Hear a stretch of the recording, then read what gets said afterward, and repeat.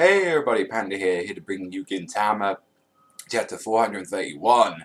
And we finally got a new arc by the looks of it. I have no idea what to call this arc, because, with Gintama they never name them, so it's like, they normally just do it to wait until the anime to, name them. So, for this one, I've decided to name it, I love this part of this, part of my work, doing this, I've called it the last bowl of Ramen Arc, or the last Ramen Arc. Let's just go with last Ramen Arc. And surprisingly, it focuses on a character that we haven't seen for, I don't know, about 400 chapters. Her name's Ikumatsu.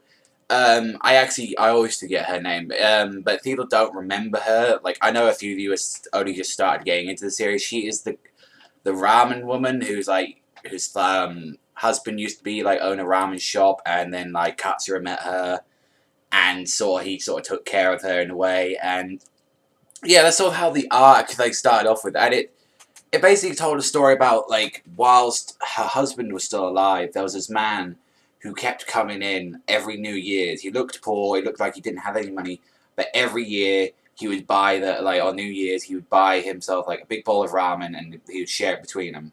And after the last bowl of ramen her husband made, after he died, he just stopped coming in. So that was pretty weird. And then it goes back to current time where she does because her husband said, continue this tradition, and it starts off with Gintoki, Kagura, and Shinpachi, and they're literally shoving their faces in it. They're give me some of that food and all that. And she was telling him this she's telling them the story, and then Katsura is saying maybe he died or something, maybe he got better in life, or perhaps he did your taste of your freaking ramen, and she just freaking threw an entire bowl of ramen into his face, that scorching hot. Oh, I pissed myself.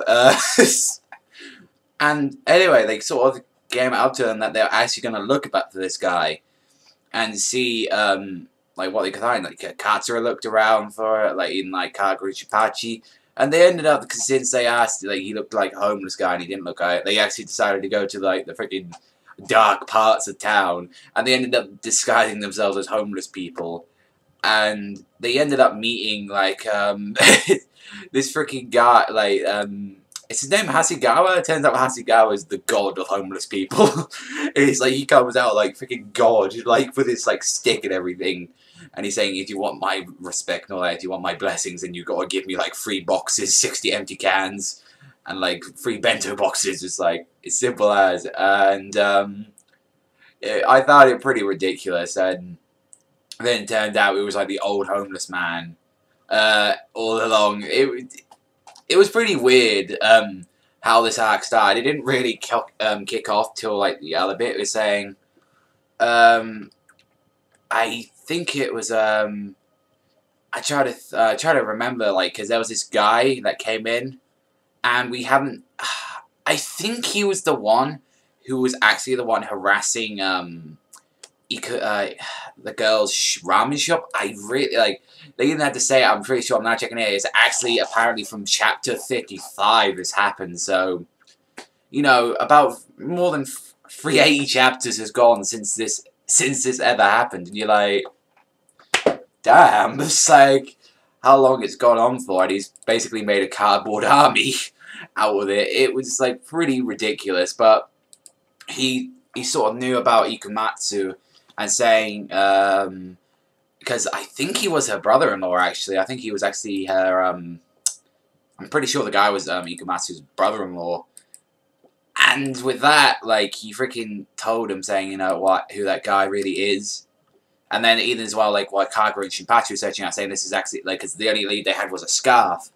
And the scarf, was apparently really well made in this shop, and it was, belonged to, the manager. And they're saying, oh, the manager died 20 years ago, unfortunately. And it turns out that the guy is actually Ikumatsu's father. Whether or not Ikumatsu knows about this or not, it's going to be weird. And, I mean, I know I did miss out a few things, with the whole... There was, one brilliant scene in the series where he's, Gintoki was asking whether or not he was tapping her ass. It was pretty like ridiculous. He's saying, "Don't be fooled by me, Gintoki. I don't like married women. I like unfaithful brides." Like, and that was ridiculous. But the Forgotten Ramen or the Lost Ramen arc is basically begun. Like, if you've got any better names to what to call this arc so far, then please let me know. I guess we probably find out as soon as like the Origin Soul like site actually updates it. But that's all from me, everybody. Thank you very much for listening to this one. Yep, I know we've got a new arc. I'm pretty excited. If this is like the Oiketen Meets Butt arc, then you know me, I'll be loving it. But thank you very much. Remember, straight over and sayonara, and I'll see you next time.